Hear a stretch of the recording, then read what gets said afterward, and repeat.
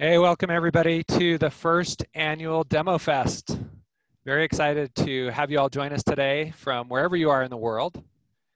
We have over 2,500 participants registered from all over the globe. So again, welcome from whatever time zone, whatever country. Hopefully none of you are up in the middle of the night, but if you are, a special welcome. Hope you can enjoy it, even though it's the middle of the night for you. It's great to have the technology and all of this to be able to have a community gather together from all over the earth and on this first annual DEMOFEST. So I'm really excited about this conference today. I've often thought of sales leaders as the forgotten heroes. So my name is Garen Hess, and I'm the CEO and founder of Consensus. We're organizing and hosting DEMOFEST today and tomorrow. And I've had a number of roles throughout my career in enterprise software, and some of them have been as acting as sales engineer. And as I mentioned, I've often thought of sales engineers as forgotten heroes. You can't really get a deal done without sales engineers. And yet the SEs rarely get a lot of recognition. And what is striking to me is how little attention has been paid in technology to sales engineers. So, how many software platforms, for example, do you know of that are designed specifically for pre-sales? So just, and compare that to the number of software platforms designed for sales enablement targeted at BDRs or AEs.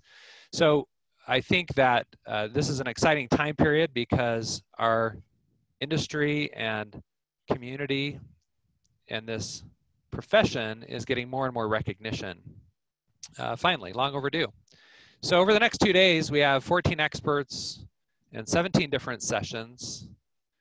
And so there will be 2 different tracks. As you should know by now, you should have a link to every single track, and you can join, or every single session on each track, and you can join whichever sessions that you would like. If for some reason you can't seem to find links for any given session, you can always go to demofest2020.com and click on any of the sessions, and you'll find a help. I can't find my session link, and so if you happen to need to get in, you can't find a particular session link, just go out to the DEMOFEST website at demofest2020.com, and you can find a link that will help you get in regardless. So with that said, I just want to point out that we have 2 concurrent tracks going on every hour except for the keynote. So at this hour tomorrow, we have our second keynote. And then we'll also, at the end of the whole conference, we have a panel, an expert panel, and also some great giveaways. We're very excited. That'll be a lot of fun as well. So hope you can join that. Those panels are always fun. So this DEMOFEST really came out of an extension of our Scaling Pre-Sales webinar series. And we've been trying to help bring experts to the pre-sales community.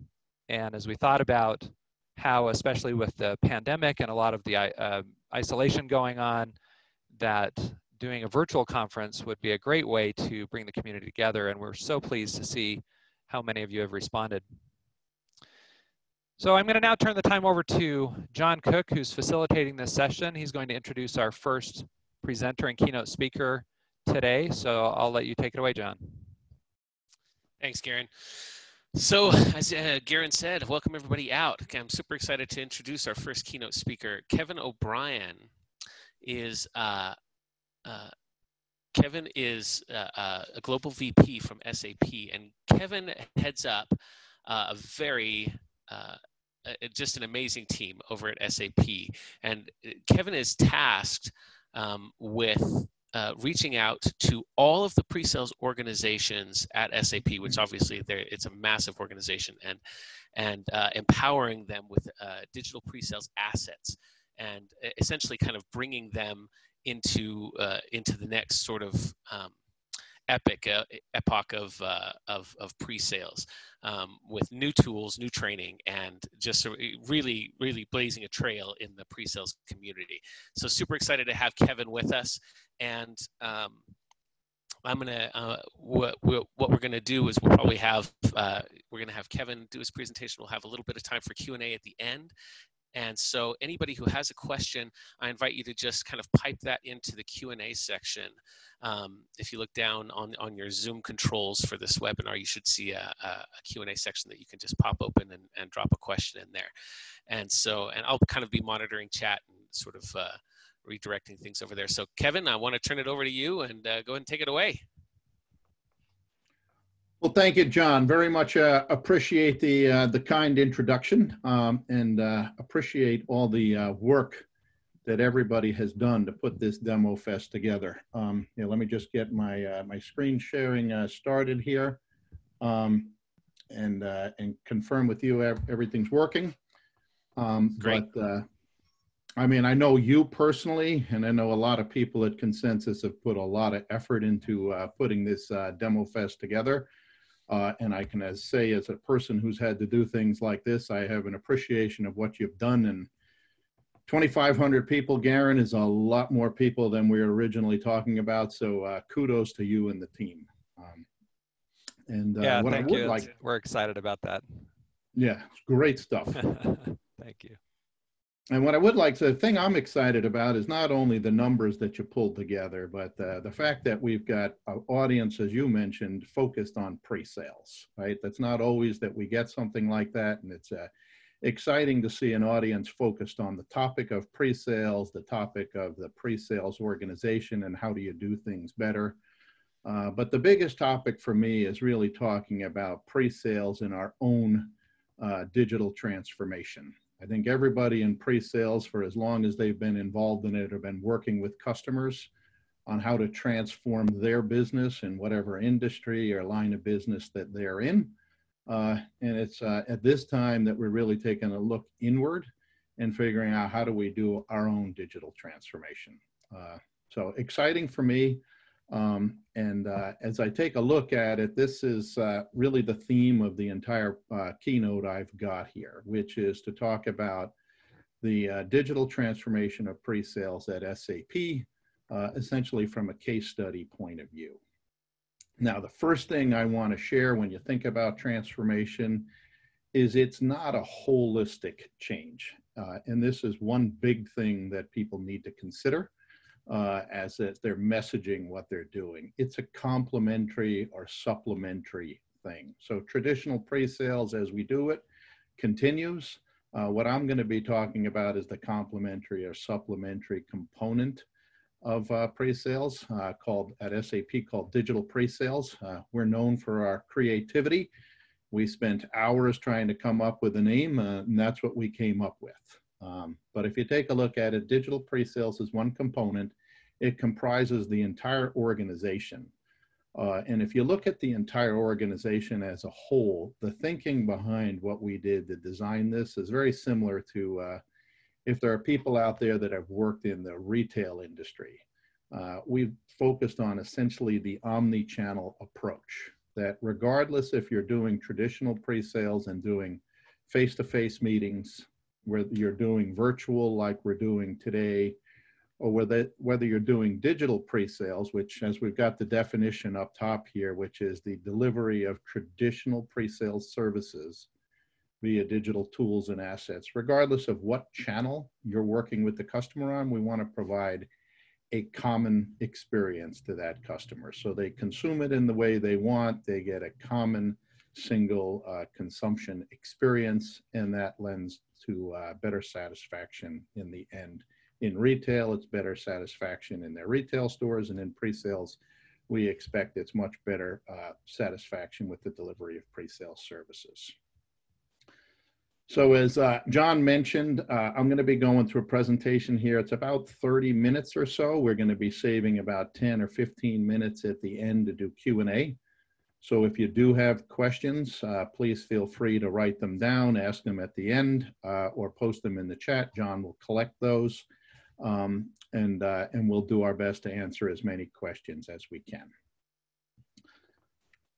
So at this point, what I wanted to do is something that we all in pre-sales are doing, and we're talking about this common user experience. So regardless if we're in a customer meeting, we're doing virtual, we're doing digital with the intelligent demo automation, it's always important to know a little bit about your audience.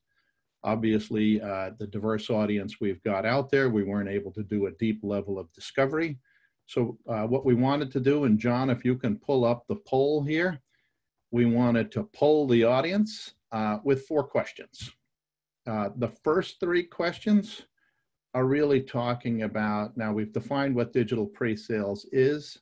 The first 3 questions are big topics that you need to consider.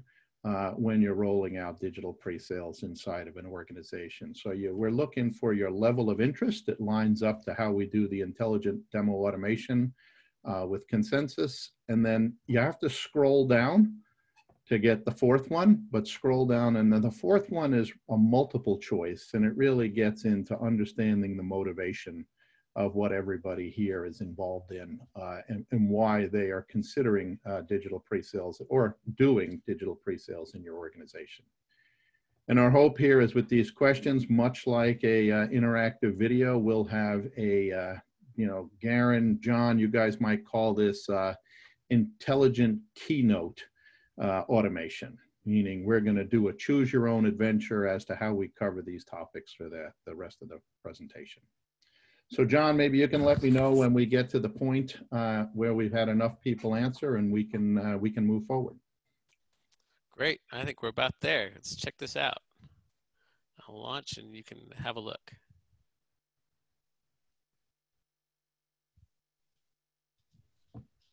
All right.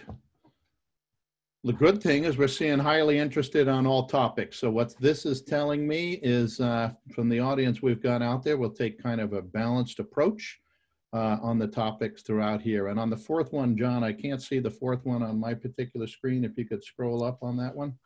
Oh, yeah, you bet. We've got highest, it's fairly even, but speeding customer response time is nosing out ahead. Okay. All right, good. All right, so we'll move forward with that. So, as I mentioned, okay, so everybody out there essentially has different reasons they went out, about this and why they went to digital pre-sales programs and the digital pre-sales approach. When people ask why SAP launched it, the kind of humorous answer is it was due to an audit. We, inside our own organization, we have an audit team that goes through our major organizations on a regular basis and gives an outside-in view of what the organization can do better going forward. And when they did it as an audit on pre-sales, one of the recommendations, now this was 4 years ago, is we needed to focus on how to scale the organization with technology. Now, we have a very large organization out there. Just took this quick off the website. I don't want to do too much selling on SAP. What I want to do is give everybody a scope of what we're dealing with. But SAP's got over 400,000 customers spread across 180 countries. We're both in the cloud. We're both on premise. Pretty significant revenues. A large company out there. Pre-sales organization somewhere in the neighborhood of about 5,000 to 6,000 people. But we cover 25 industries, 16 lines of business. Even with that, the number one thing in pre-sales, I don't care what size your organization is, they always say the constants in life are death and taxes. When you're dealing with pre-sales, the third constant is you just never have enough pre-sales experts to cover the demands that's out there. So our focus was on how to scale the organization. Now, these other topics of experience and others are important, and we've focused on them, that this is what launched us. So as I mentioned, we launched the organization in late 2016, but before that, we were doing things, so this is our journey on going towards digital pre-sale. So in 2013, we actually started working on this scale problem. And I think this is where the audit team got their idea, is we had put studios around the globe that allowed us to take experts, put them in a call center, but much like we're experiencing here from a room, is to have people be in a room where they can do all kinds of whiteboarding and, design thinking type sessions, collaboration sessions with customers remotely. And that allowed us to extend the organization. But in late 2016, we started to say we need to extend this, not from just getting more out of our people, which is virtual, but we needed to start the digital pre-sales thing. And we started with personalized video. So we went to the organization and we trained up pre-sales people on how to create their own content and share it with customers. And the big output of that was we got much higher engagement rates. You know, you could just see this in YouTube. If you have the opportunity to take a look at a video or an email, typically people defer to video, and that's what we saw. But immediately it became obvious that people didn't want to create their own, you know, videos for every single environment. So in 2018, we launched a content on demand video messaging platform that allowed us still to do a personalized video introduction. So a sales rep or a pre-sales person can do a quick intro, but then there could be a playlist of content of what they wanted to deliver. And we've focused on that, and that is still high use today, growing exponentially now, especially in the COVID-19 world. But then in 2019, the big, you know, elephant in the room is how do we attack the demo use case? And that's where we came to intelligent demo automation and consensus here is we had content, but single streaming content, people only watch it so long, and if they don't get to what they want, they tend to drop off. So we started to look at technologies out there, and intelligent demo automation has proven to really allow us to go much deeper into the core service pre-sales delivers, which is delivering demonstrations. So we did that, and lo and behold, we move forward here. And you know, our learnings are at SAP. One big thing we always focus on is you've got to be able to tell your story on one slide. So when people ask me, you know, what does our team do? What's our success formula? Well, I look at it like a house. And the history I showed you is we spent a lot of time in the first few years of putting a technology platform down that allowed us to deliver video.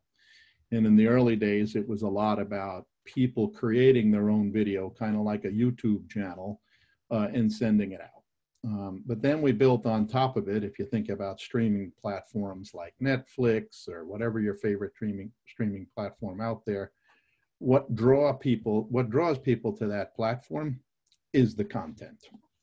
So we added a global content team. Now that global content team does not create all the content, they orchestrate across the globe of the creating of that content. But we put it into a common library organized by solution, by industry. There are certain teams that have their own, and then there's an ability to cross the topics and bring it all together in this library.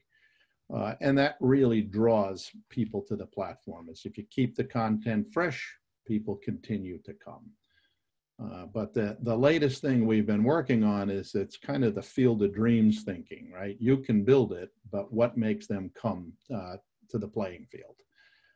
And the last part is really aligning both the assets as well as the technologies to whatever selling methodology that you have out there. So that, you know, every organization's got their own custom selling approaches they take. Pre-sales has various selling approaches. In order to get this ingrained in the organization, we've spent a lot of times with those various teams trying to figure out where do we prescriptively align the content and the tools best in the selling process to get the things we're looking for. Now, one learning we had there is in this new world, and when you get to digital pre-sales, it really opens up a whole new ability to work with customers. So before you have digital assets, you pretty much have to go through a process of pushing to a customer, creating sales cycles, and driving organizations to that. When you introduce digital and the digital assets and the digital technologies, you're able to go really towards more how people like go to buy. And there are all kinds of analyst surveys out there. Now, I didn't have the rights to share them here in this presentation, but the Gartners, the Forresters, and many different analysts out there talk about the percentage of time that people do research before they come into your organization. And these assets can really get into the how they tend to buy approach. So as I mentioned, the first journey that we laid out is a simplified version of our sales-driven journey, where we created assets that allowed us to create demand. We then went through the deal execution in the middle, where we focused on first pre-meeting. So we create some assets that, like if you go to a movie, you get the trailers or the teasers up front. We send out a pre-meeting before we get there. Peter Cohen is presenting after this. You know, he would be speaking about tell, show, tell. Pre-meeting, before you get there, you do a tell of what your meeting's going to be about. And as opposed to just sending out a PDF and saying, here's an agenda, in a pre-meeting, you can do an introduction of your team.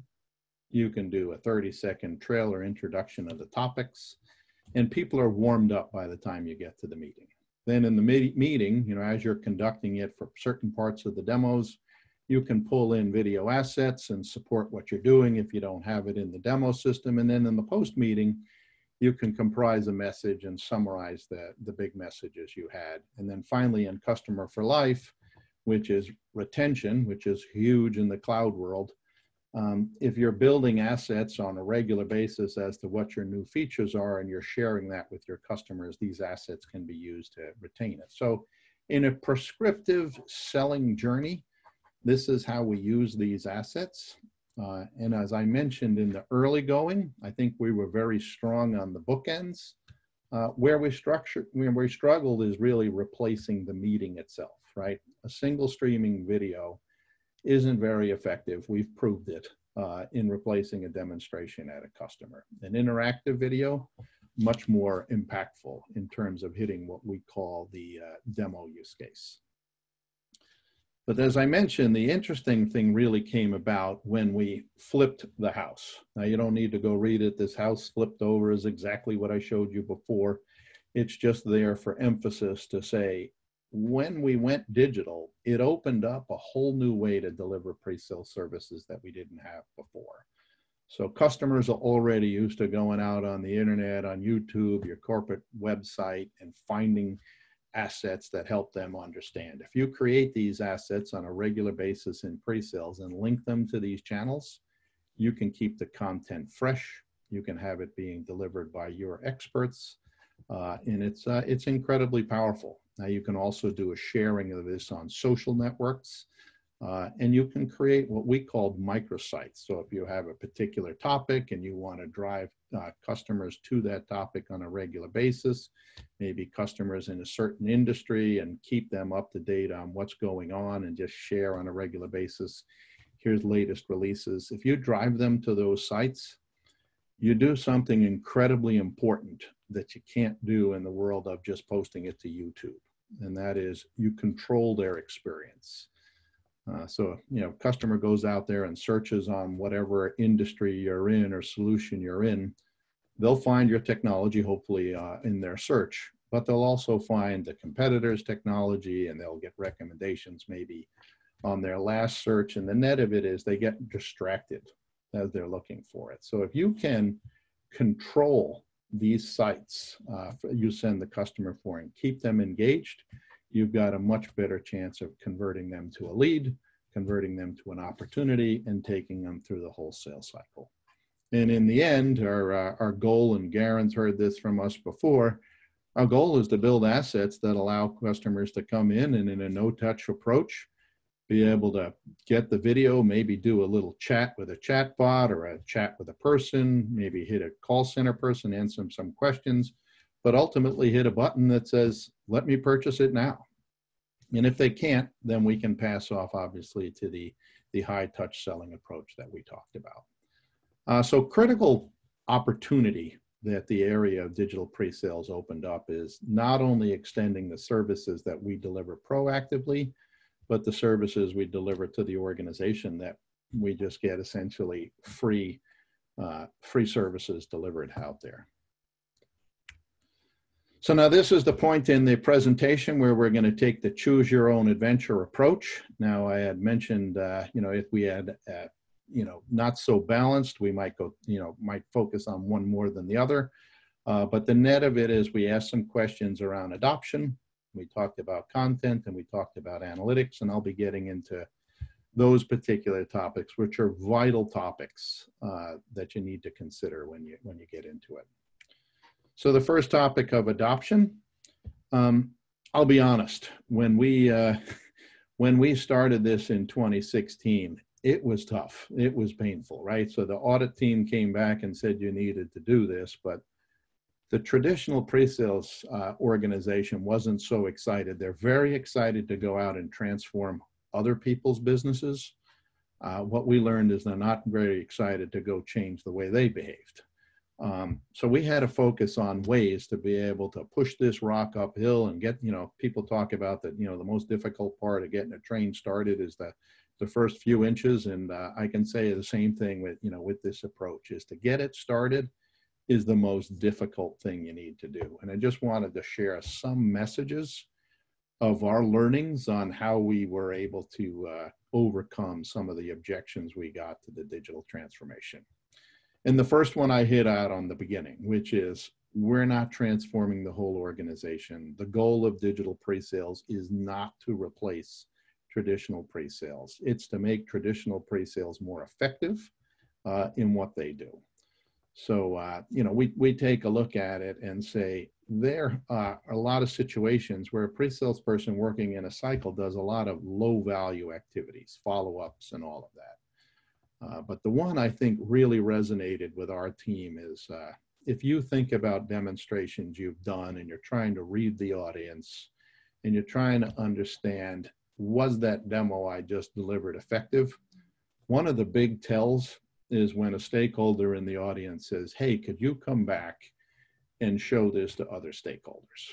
And you're like, the great news on that, the silver lining is you can see that they see an interest and they want to share it with others. And that's a very positive thing. The negative is you've just now earned the right to go redo the same thing you've done. And, go it with additional stakeholders. And before COVID-19, that might have meant you need to fly somewhere and go meet with additional stakeholders. And it's just redoing things you've done. So you can make that pre-sales person more efficient by saying, I can package up everything we've done into an interactive video. I can send it out to the audience and they can choose the particular part of the demonstration that's interesting to them. And importantly, we'll talk about later, is you can get a lot of feedback back on that. So there is value for a traditional pre-sales person to allow them to be much more efficient and effective in what they do. So what you need to try and do is focus on removing the threat. And I was supposed to page down here and say, focus on the plus, right? It's not a replacement. It's not a minus. We're not minusing traditional pre-sales and adding, and replacing it with digital. We are doing a plus.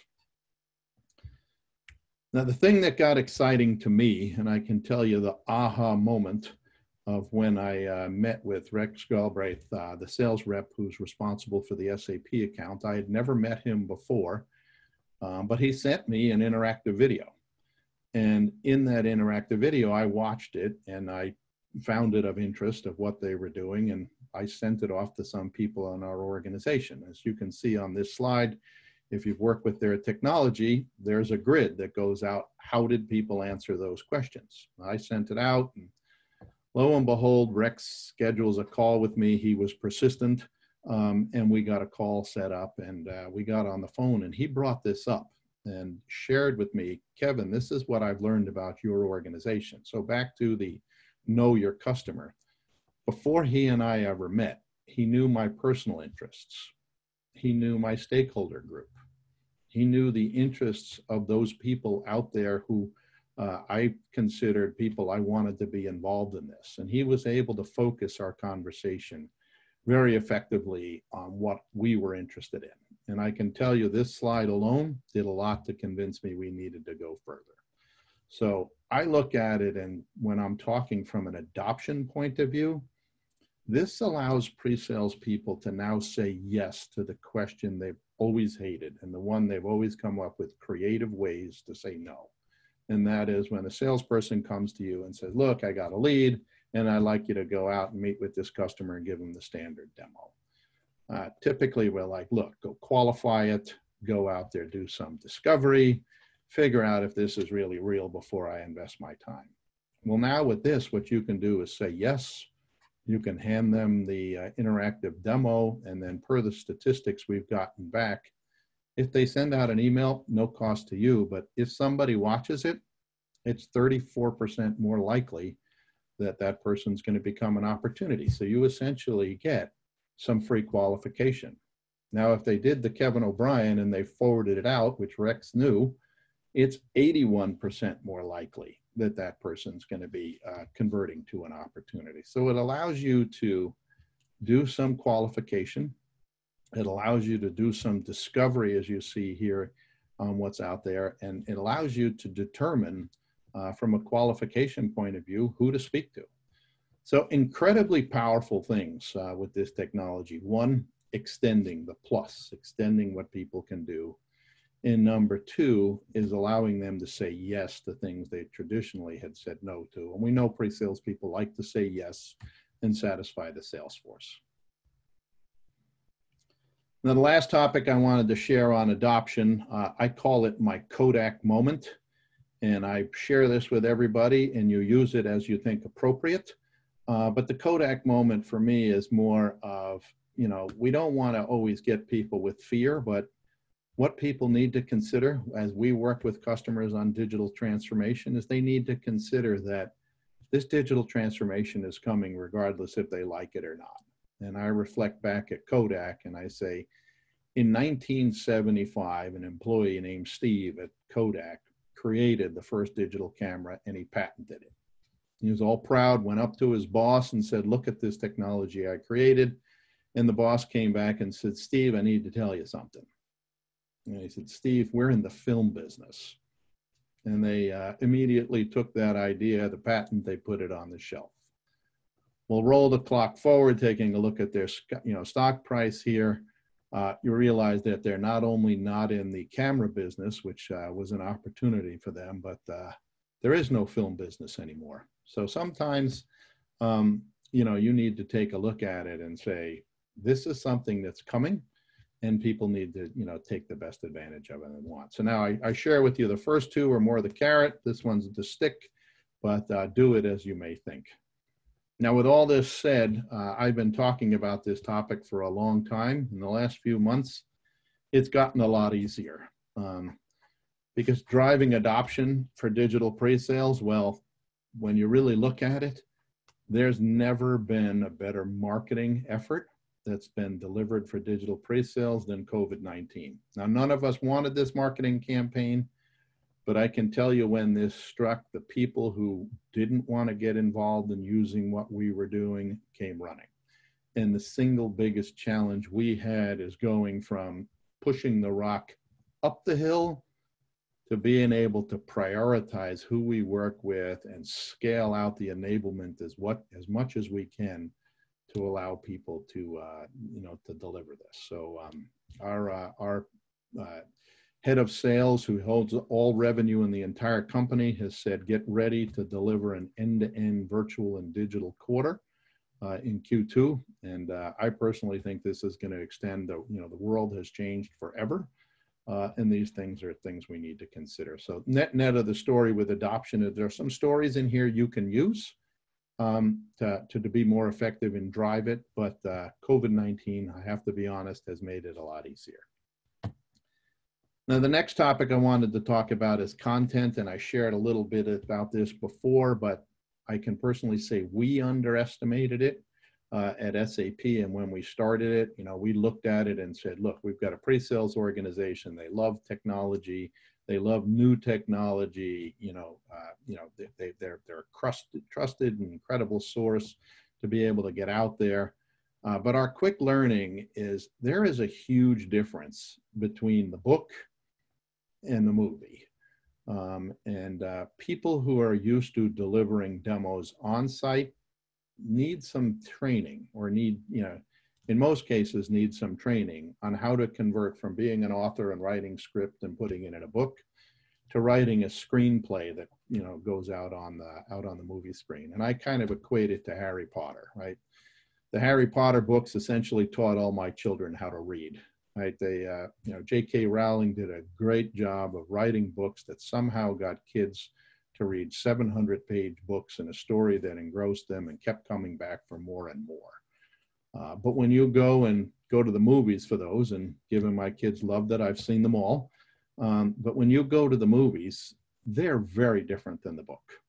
and they need to be to, to keep the people engaged. And the same thing is true with a live demo that you do at a customer site and a video that you need to put on your platform. So pay attention to how you write the screenplay, how you handle the directing and production of content, because it's incredibly important that you focus on how it's done.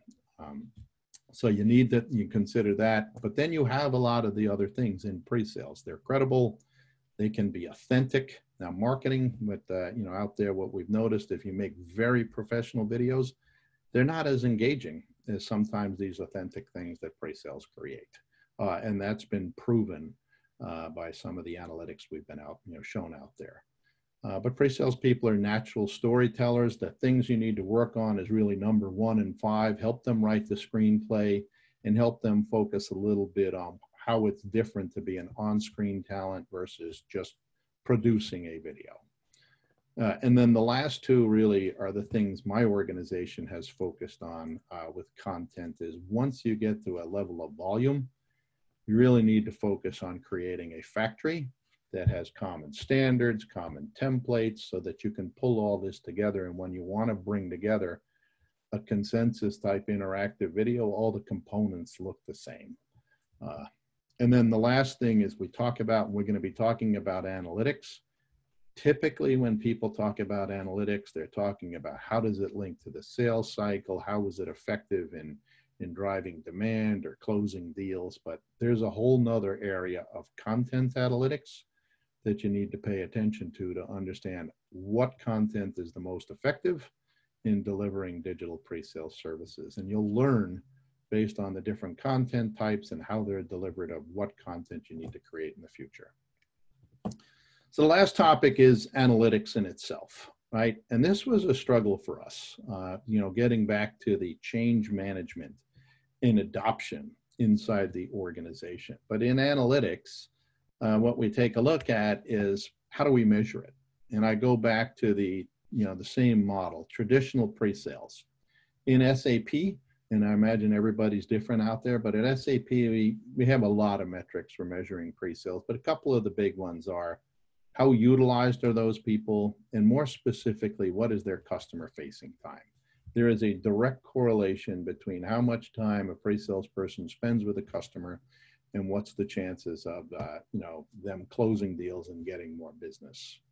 If we transition that over to the digital world and get these same kinds of concepts out there, utilization equals for us content plays. So if someone creates an asset, regardless if they use it or somebody else in marketing uses it, is used on the website or one of these microsites, they should get credit for creating that asset and getting those plays, because they essentially have created a digital twin of themselves and they've replicated and scaled themselves as individuals. Now, the equivalent to a customer-facing time is something we've named digital reach. And what digital reach really focuses on, while I'm giving a meeting like this, I could have content myself that I've created that's playing on my behalf. So my customer-facing time would be double, right? I'd be in front of customers now, working with a customer, giving a presentation, while the assets that I've created or shared, they don't have to be mine, are having an impact in a customer. So in this case, somebody's digital reach can go past 100%. A pre-sales person or a consultant can never get past 100%. So it really boils down to content plays measure asset utilization. Digital reach measures an employee's digital pre-sales utilization. And in putting those measures in place, it helps you figure out in the organization what's been effective from content, which organizations are having the most impact in terms of using digital pre-sales and leveraging digital pre-sales services, and hopefully learning best practices from those organizations and rolling it forward. And that really gets me to my very last point, and the call to action is, well, first, I hope everybody out there enjoyed some of this and it gave you some ideas on what to consider when you're rolling out digital pre-sales. But my role, as John mentioned in the beginning, my role in SAP is really about putting the franchise together, putting the global standards together and rolling it out. Now we have a lot of different lines of business and different geographies we deploy in, and each of those behave differently. But who we've brought to tomorrow, I think it's at 10 o'clock Mountain Time. I'd have to, 10 a.m. It's right up here on the screen, 10 a.m. Mountain Time. Brian Oling, one of the best at SAP in terms of delivering this digital pre-sales vision in a business unit at SAP. That business unit happens to be SAP Concur. He's speaking tomorrow on this topic, and he's got a lot more detail on what he's done to execute this model and deliver it and deploy it and the value they've received at SAP Concur. So I know these are parallel tracks, but a little sales pitch for Brian here. I encourage you, if you are interested in this topic, to attend Brian's session tomorrow. And with that, John, I think that that covers my comments. I think we've got a little bit of time left, as I mentioned, for Q&A. Fantastic. All right. Thanks for that, Kevin. We've got a lot of questions pouring in. So I'll just answer one of these real quick. It's been, Mark asked if the sessions are being recorded and if they'll be made available afterwards. Yes.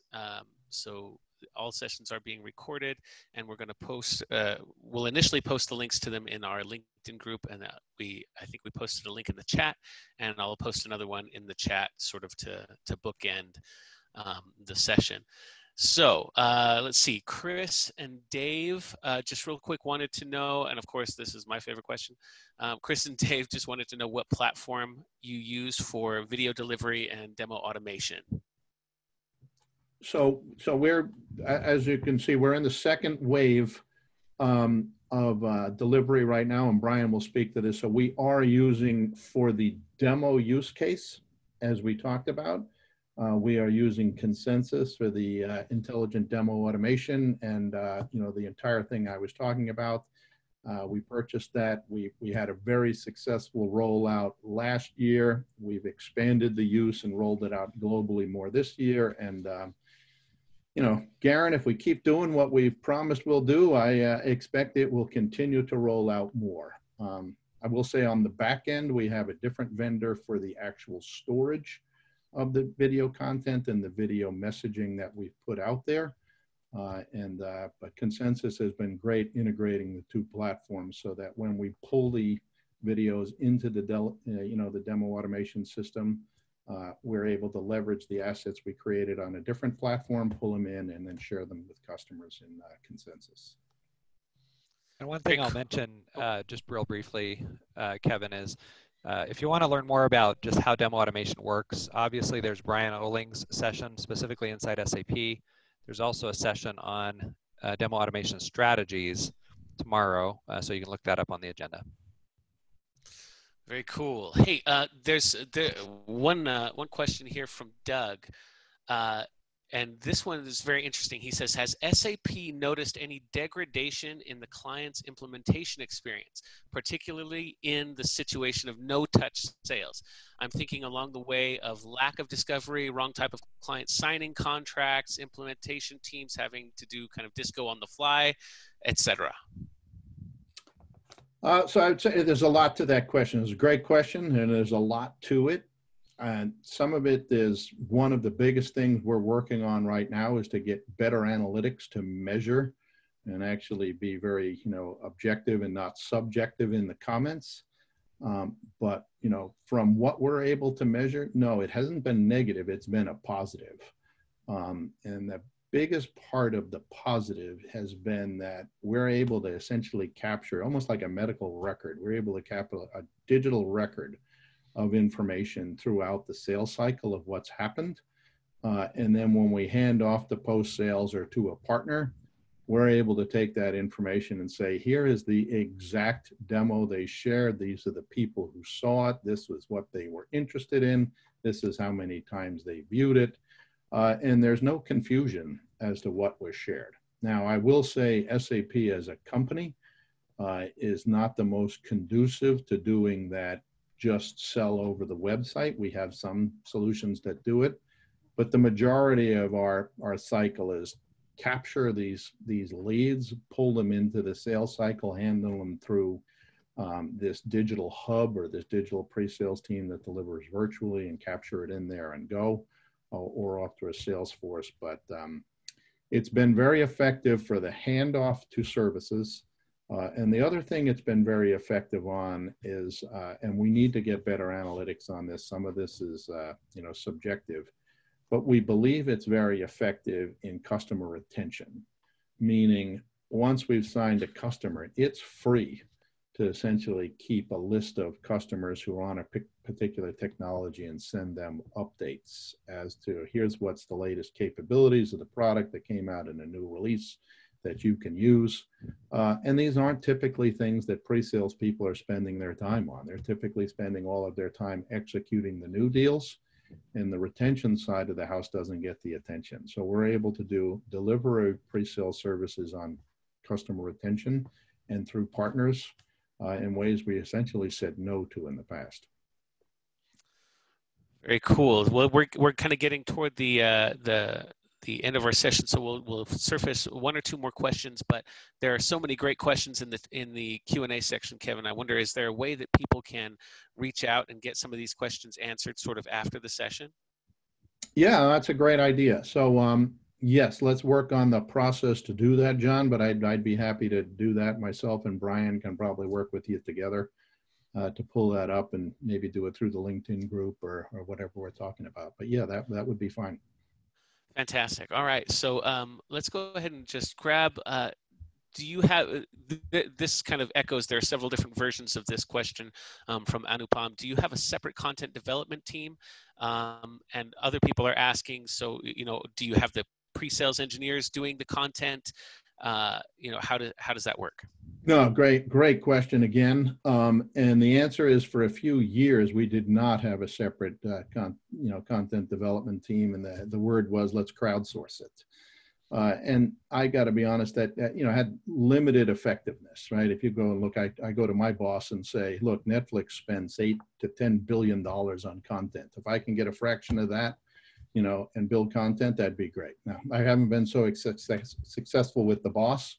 But what we did do is form a content team that orchestrates that creation of content. So we've got some people who are creating content. We've leveraged some external parties to create content. But the biggest thing we've done is built a factory and a process, a set of templates, and trained our organization on how to build this content and put it in the library. And there's a QA process to bring it in the library and handle standards, kind of like a librarian of checking things in. And that's been much more effective. So we do have a content team. Some do the development, but largely it's about orchestrating the rest of the organization, getting them trained, getting them pay attention to the process and templates we use to create content. Very cool. Well, Kevin, thanks so much for joining us for this session. What a fantastic start to DemoFest. I'm gonna throw up just a quick reminder on some of the upcoming sessions, and again, if you've got, there are so many great questions in the chat about implementation, about upskilling your team, and about the processes that kind of were in place there. Am I right in saying that Brian's session should probably cover a lot more of those specifics? Yeah, it certainly will, especially like in COVID-19. Man, we flipped to enablement like crazy. So yeah, if I can get some of these questions, maybe we could prep Brian. I know he's got some content already out there, but yes, we will either do it through Brian's session or in some other way. Very cool. All right. Well, upcoming, thanks again, Kevin. What a fantastic session. And upcoming, we're running right up against our hard stop. So upcoming, we've got on track 1, we've got Peter Cohen with 7 Habits of Stunningly Successful Demos, the man, the legend, and on track 2, we've got Story Crafting for Maximum Results. And I've seen some of that content. It looks like it's going to be a really great session with Mark Green. So thanks, everybody, for coming, kicking off DemoFest with such great attendance. And we will talk to everybody in the next session. Just take note that you will need to stop this session. You'll need to exit out of this session and rejoin with the link on the next session. Also, if you're having any trouble finding a link in your email or whatever, I know that there were a lot of emails that went out.